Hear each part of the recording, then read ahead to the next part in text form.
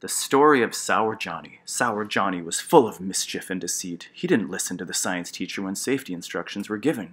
What would be the result? Now Johnny was a sour kid.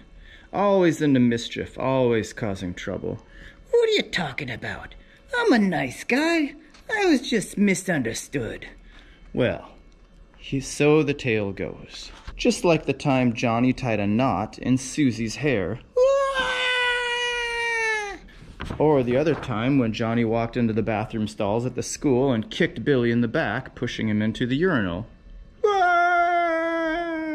What do you know?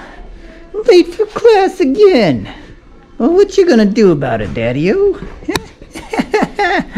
Yeah. Hey, what's that? Oh. Whoa. I just got out of gym. I'm a little hot. That looks like water. Yeah, I could use some water right now. I just got out of gym class and I'm sweating up a storm. Hey Johnny, I don't know, man. This is a science room. I don't know if that's water or not. You better be careful around that stuff. What do you know, Pops, huh? I know what I'm talking about, and I know water when I see it. All right. Let me get a drink of that, yeah. Johnny, man, are you sure? I don't know, man. You should probably just leave well enough alone. What are you, sissy? Give me some of that water. Here, let me pour it over my own head. Oh, yeah, that feels good. Oh, wait a minute.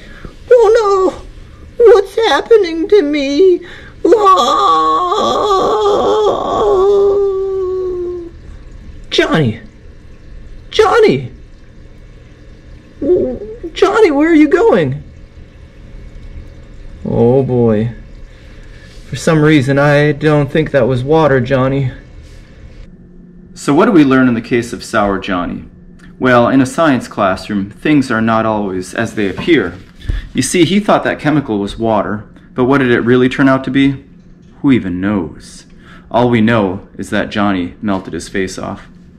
So, when you're in the science room, be sure to be mindful that things may not be what they appear, and use your caution. Instead of sniffing something with your nose like, you should waft it.